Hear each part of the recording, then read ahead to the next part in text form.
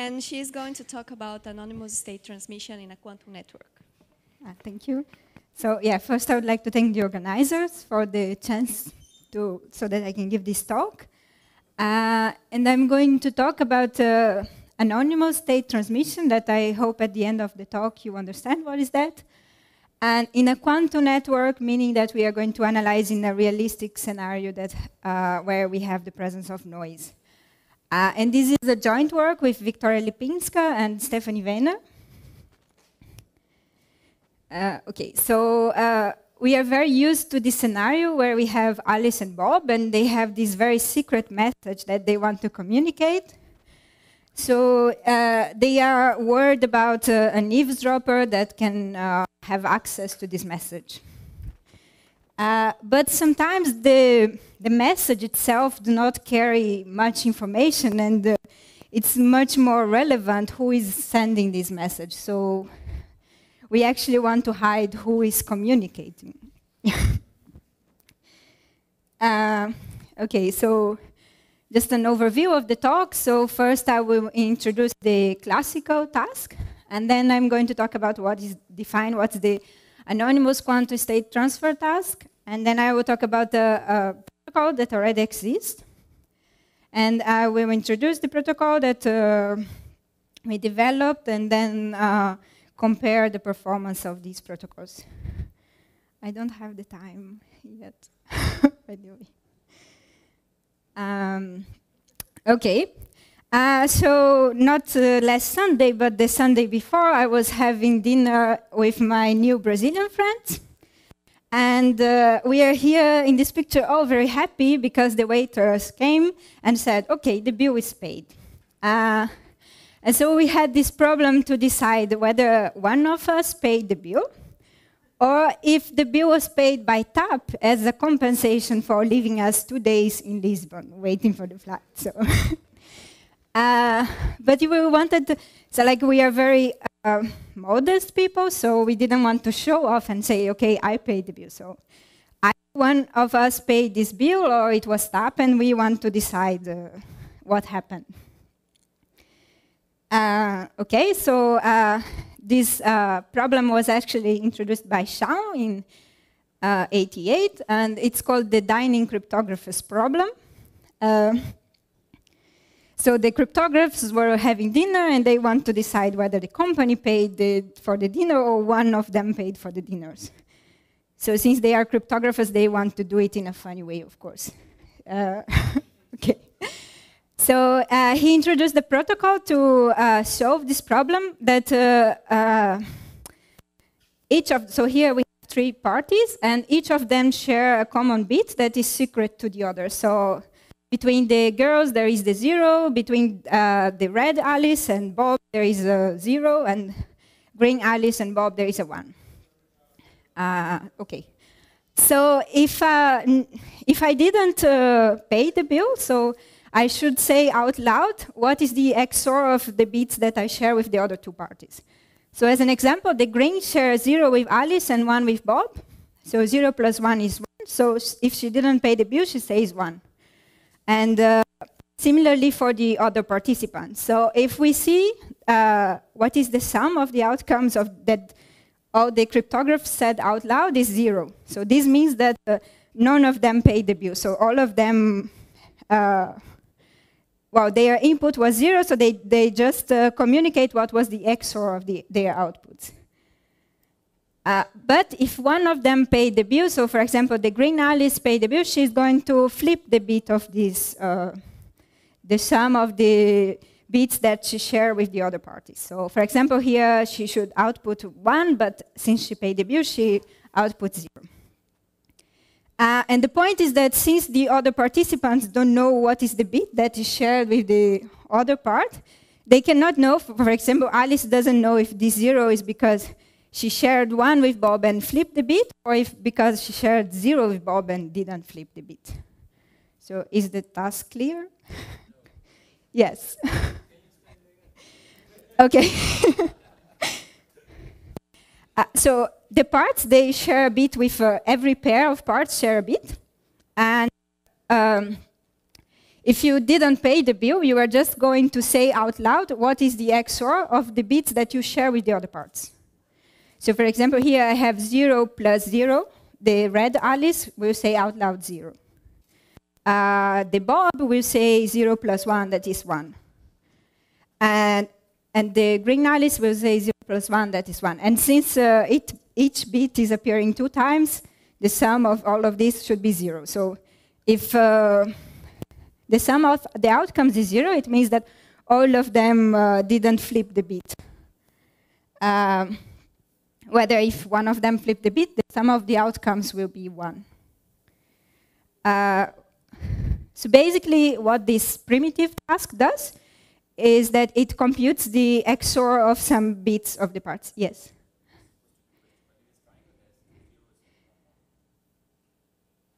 Yes. But like, so this red Alice is going to say the first 0 plus the second 0, and this Bob is the first 0 and 1 and 0. Yeah. Yes?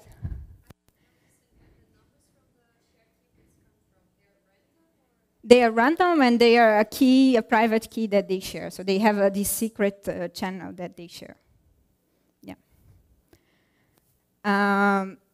Okay, so this task was called DCNet, DC from Dynamic Photographers.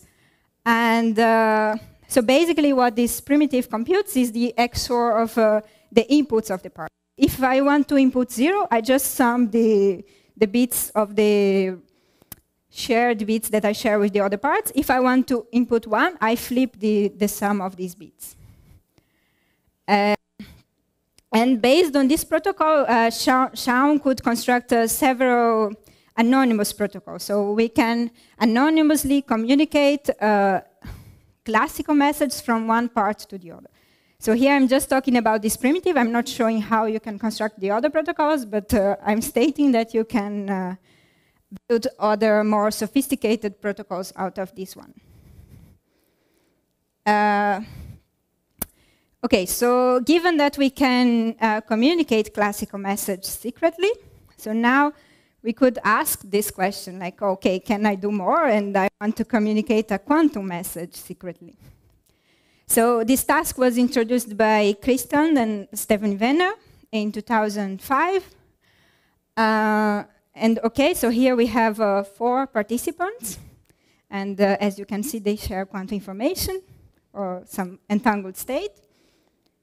And let's say that the sender that now I'm pointing as Alice, the red Alice, wants to communicate to the yellow Bob.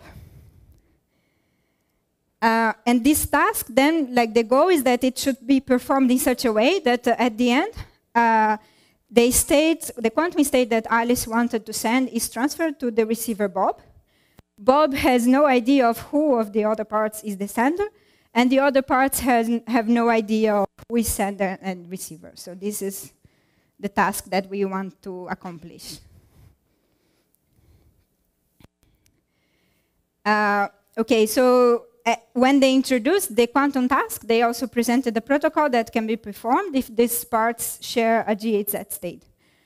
And the main point is that the GHZ state has these very nice properties that, let's say, if all the other parts measuring the X basis, no matter, except sender and receiver, no matter what is the outcome, sender and receiver end up with a maximally entangled state.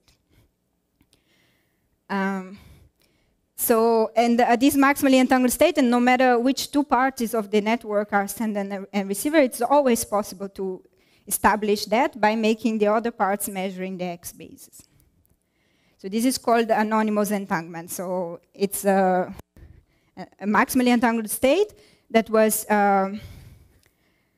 accomplished in the network between 2 parts, and the other parts doesn't know who shares this entanglement. Okay, I will comment a bit more on that, but then after this anonymous entanglement is established, then simply sender can teleport this state to R. So here I'm saying like, oh, they're measuring the X base, but we need to know what are the outcomes so that we can either correct for if we have psi minus or phi minus or phi plus. And this can be accomplished, for example, actually they just want to compute the XOR of the outputs. So actually, if sender and receiver share phi plus or phi minus, only depends on the parity of the string of outcomes. So this can be done by using, for example, the Dining cryptographer's protocol that I have seen. And similarly, for the teleportation, once we teleport, we need to communicate what's the outcome of the Bell state measurement that the sender has to perform, and this can be done anonymously by building on these classical protocols. So the main quantum part is the possibility to establish anonymous entanglement. Okay, so the first question we asked is like, okay, is the GHZ state the only state that can be used to perform this task? Okay, and so as I mentioned, for a protocol to be, for a resource state to be useful, we need to be able to generate anonymous entanglement between any two of the parties. So this is one requirement for the performance. And also another requirement for this resource state is that it should be permutationally invariant. So if the parts should take actions that are different, that depend on the state that they share, so you very likely could extract some information about who is the sender, who is the receiver. So we would look for states that have these properties. Okay. And one state that we know that is maximally entangled and permutationally invariant is the W state. So can we perform anonymous quantum state transfer with the W state? Okay, so we propose this protocol that is very similar to the GHZ state with some subtleties. So now let's assume that the parts, instead of a GHZ, they share a W state. And again, the protocol is going to be built on top of several of these Dining cryptographer classical protocols. One problem of the GHZ state, of the W state, is that if the parts measuring the X base, so it is possible to generate an entangled state between any of the two parts, but this resultant state is not maximally entangled. So in fact, we actually made the protocol probabilistic in such a way that if all the parts get outcome 0, then indeed sender and receiver share a maximally entangled state. Otherwise, they abort the protocol and start again. And then again, in order to know whether all the parts received outcome 0 or not, we built on the classical Dining cryptographer's protocol. And then again, once the anonymous entanglement is established, then Alice can teleport the state to, or sender can teleport the state to the receiver. Okay, so can we perform anonymous entanglement with the W state? Yes, but then our protocol is probabilistic. And yeah. So now another question is, what if we have noise in the network? How is this protocol performed?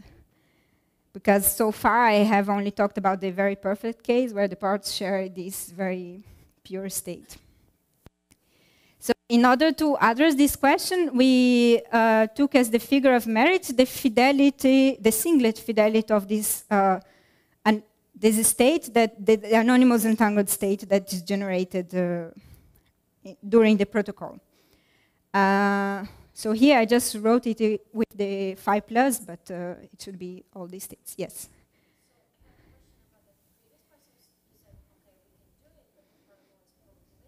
Yeah.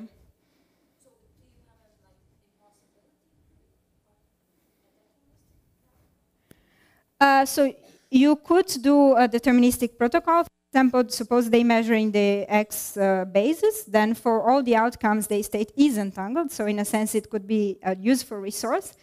But one thing that we looked at, but this entangled state is not maximally entangled. So we actually looked at, what if we apply a filter and then look at the probability of getting a maximally entangled state out of that? And then taking the trade-off of the probabilistic probability of this filter, actually the optimal case was when they just abort in the first phase. But otherwise, yes. Okay. So our figure of merit is the fidelity of this anonymous entangled state. And it's known that if I have a 2-qubit state, it's useful for teleportation if and only if this singlet fidelity is higher than half. So I say that my resource state is useful for for quantum state anonymous state transmission if the anonymous entangled state that I can generate has singlet fidelity higher than half. So that's what we took as our goal to analyze. Now I'm just going to show like some numerics that we did.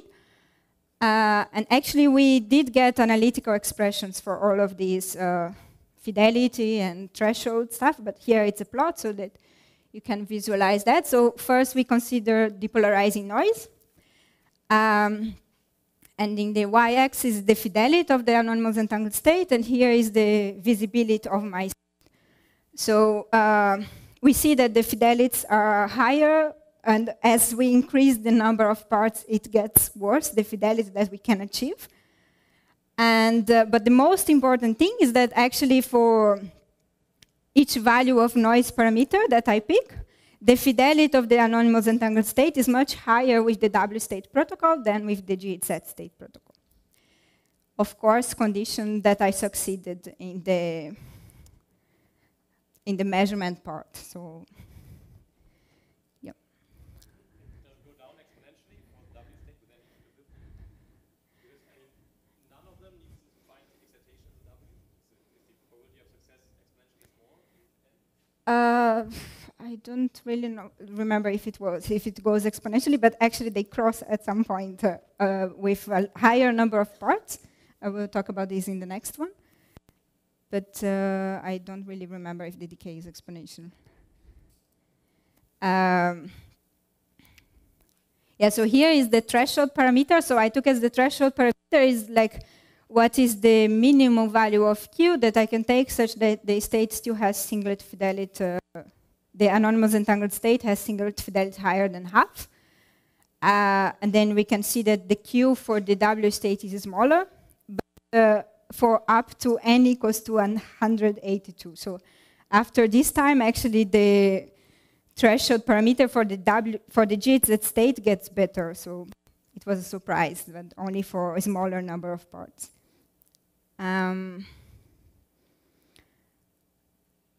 So here I want to mention about this other protocol. So there was this proposal for a protocol for anonymous state transmission. It only uses Bell state. So like in principle, there is a huge advantage that you don't have to prepare this multipartite state, but only Bell state between among every two parties. But it does require some memory, so the first part has to keep the state until the end of the protocol.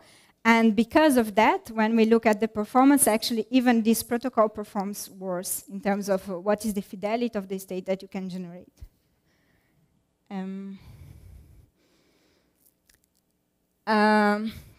Okay, finally, we also looked at the dephasing noise, and some interesting feature is that for the W state protocol, it does not depend, so the fidelity of anonymous entangled state that you get does not depend on the number of parties.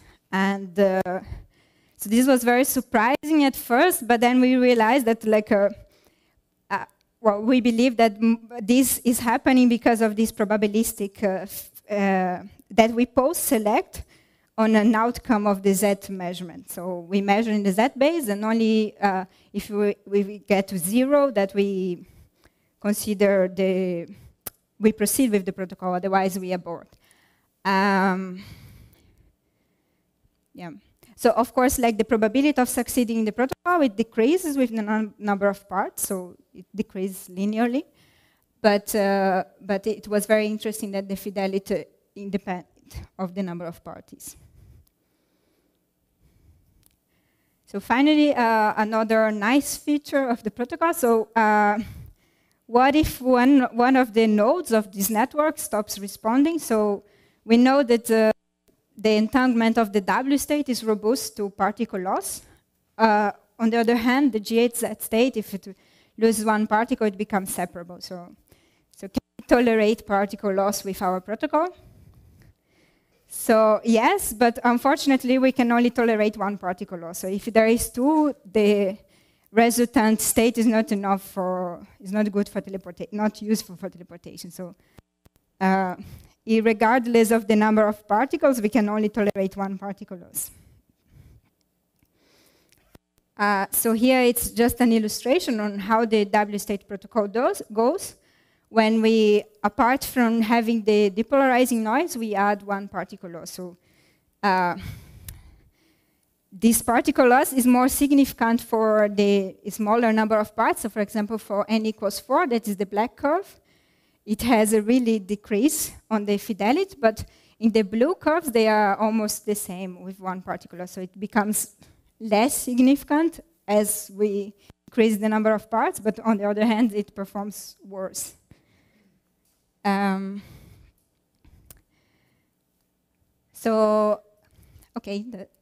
summarize, we have developed a protocol for anonymous quantum-state transmission that uses the W-state as a resource, and we compare the performance of different protocols.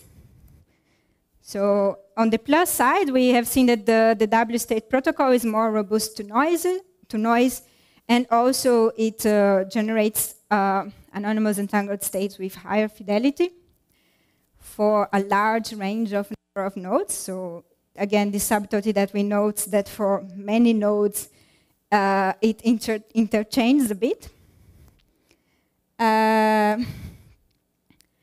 So the W-state protocol can tolerate one non-responsive node, whether the G8Z state protocol and also the relay protocol, the one I mentioned that's based on bipartite state, cannot tolerate any particle loss. But the downside is that the protocol is probabilistic. But here I have to mention, so one important thing is that even though the protocol can fail, this failure is heralded, so they know that the protocol failed before they perform the teleportation. So they can just use another resource state and try to generate anonymous entanglement again, and they don't lose this state that they would like to teleport. So this is a very important point. Okay, so as still open direction, so actually we have proved security of our protocol in an active adversary scenario. So the adversaries can collaborate, can make a joint measurement, but with trusted source. So we take this resource state, that is the W state or G8Z with noise, but this is trusted. So what if the adversary corrupts the source? Can we do something? It's still an open point, and so in order to really compare these two protocols, so the G8Z and W state, so I said that the W state is probabilistic, but it may be the case that producing W states is much easier than producing G8Z state. So as far as I know, like experimental state of art of production of multipartite states still very unknown, so it's unclear for the moment if there would be really an advantage in this respect. And the last message is that there are several protocols that one can perform with quantum beyond QKD, and we should explore that. So, yeah, thank you.